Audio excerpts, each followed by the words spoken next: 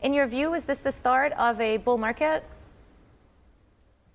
I do think it is. I mean, there are a couple of things that one has to be minded of. First of all, I mean, by reading all the commentary this morning, press coverage, whatever, I mean, still an extraordinary amount of negativity. So markets were at one of the fourth most bearish positions a couple of weeks ago across the board, both bonds and equities. So positioning is very favorable for a sustained rally here.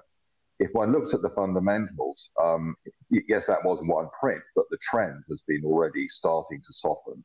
And if you dig more deeply into the numbers, the one standout gain for the October figures was in fact energy, and that's kind of been reversed in the last few days.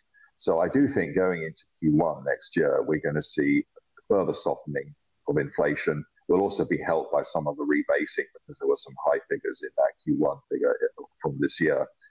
So investors need to ask themselves, if inflation is coming down, the Fed has already told us quite clearly that it will be watching the data and that will recognize the fact that there's a cumulative effect from a substantial amount of tightening already.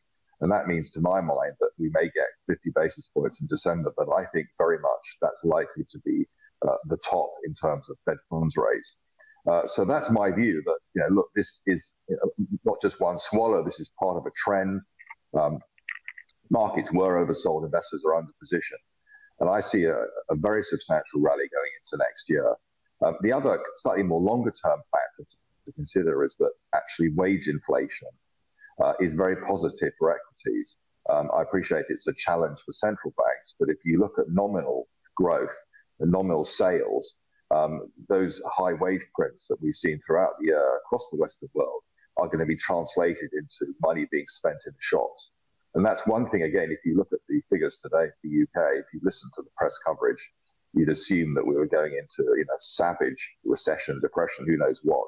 The press coverage couldn't have been more negative. And hey, presto, I'm not saying it's a great figure. So there is some contraction, but it's a very minor contraction. So you've raised the number. Again, one of my standout picks is the UK.